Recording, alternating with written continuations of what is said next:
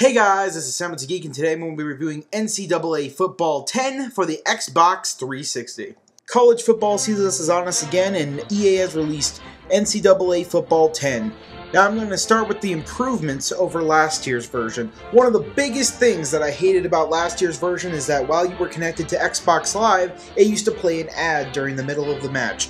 Now that's gone. There are no ads during the match. However, the referee AI seems to be a bit weird in this game.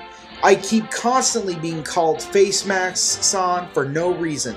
And every single time, face mask, face mask, face mask, face mask, face mask.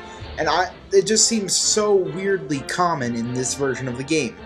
The presentation of this game is a bit of a mix because the environments and stadiums have been vastly improved. However, the character models have suffered a huge downgrade. One of the good things, though, is that the loading times are much shorter than they were last year. This is probably due to the taking out of the ads during the middle of the plays.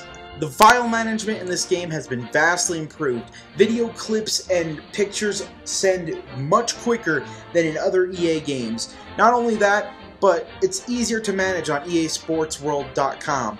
Not only that, but I've also seen that a lot of the online matches are quicker to jump into and are less laggy than in ones in Madden 09 and NCAA 09. Overall, if you are interested in college football, this is a great version of the game. There are still some things I really like about last year's better, such as I feel that the controls are a bit smoother in last year's version, and the momentum of the players is more easily controlled in last year's version. However, there are lots of great improvements to the game, and if you're one who buys these kinds of games, you'll be really glad to see the changes in this one, even though I feel that last year's was a bit better. I give NCAA 7 showboatings out of 10.